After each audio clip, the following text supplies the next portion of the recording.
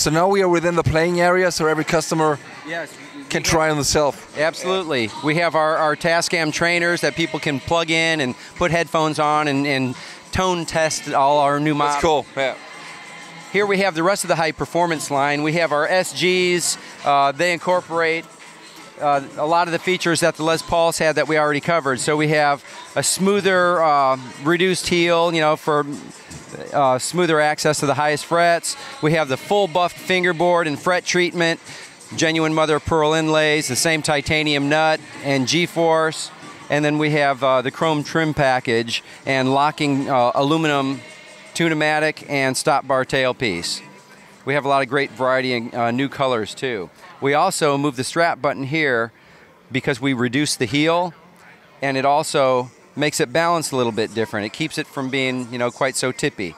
So that was just a subtle yet important feature that we added to that. We have the Les Paul Special.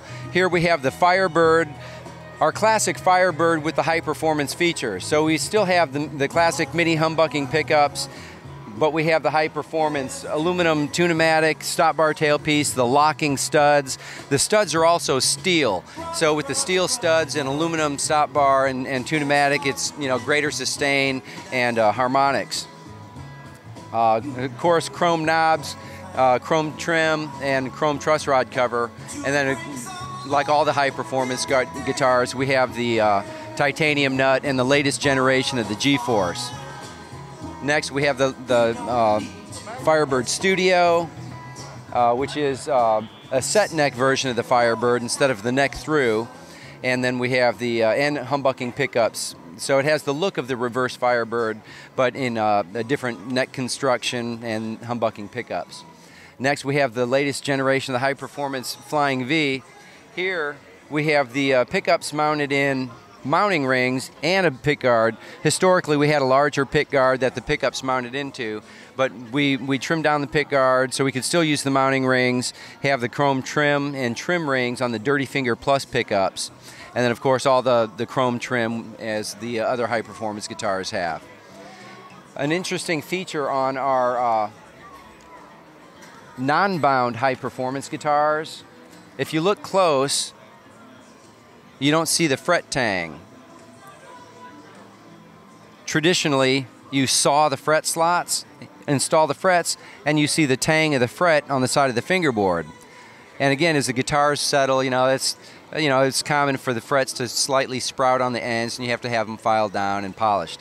With this, what we did was we undercut the fret, and we machine a slot in there, so it's a blind fret slot. It's enclosed.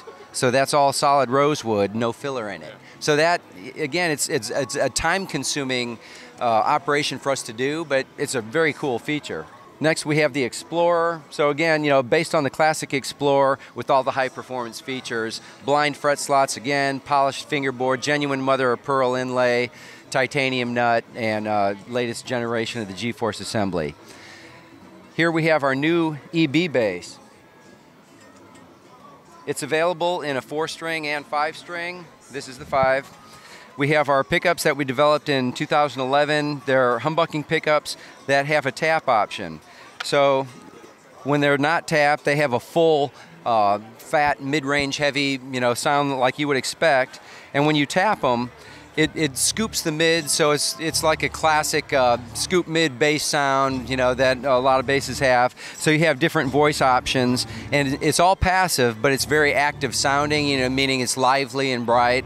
And with the taps, you can do any combination and blending, so it's a lot of tonal variety within the bass.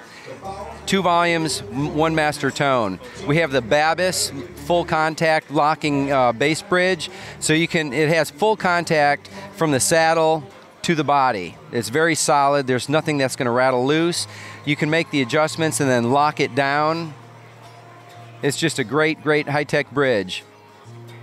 Swamp ash body, so it has a really resonant sound and very lightweight. A 24-fret, 34-inch scale fingerboard, and a very slim C-shaped neck. So it's a very fast-feeling neck and a satin finish. Maple neck, We did 3-piece, so it's laminated to be stronger, which we felt in a bass is very important. And then we have die-cast enclosed tuners and our Tectoid nut.